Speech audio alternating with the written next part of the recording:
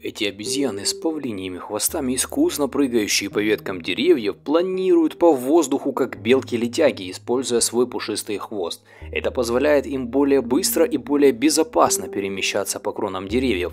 Колобусы могут управлять прыжком с помощью своего рулевого колеса, то есть хвоста, и прыгают они на расстояние до 20 метров. А самое интересное, что внутри стаи нет строгой иерархии, что кардинально их отличает от других приматов, например, от горилл. Горилла в несколько десятков раз больше колобуса, и при этом группу возглавляет взрослый и самый сильный самец. И здесь уже иерархия круче, чем в армии. Вожак определяет распорядок дня, где искать пищу и выбирать место для ночлега. А для того, чтобы поддерживать свой авторитет, вожак использует специальный устрашающий танец. Он буквально начинает бесноваться и вести себя очень агрессивно для того, чтобы напугать остальных членов стаи. В это же время вожак понимает, что это все лишь шоу, и на самом деле нападать ни на кого он не собирается.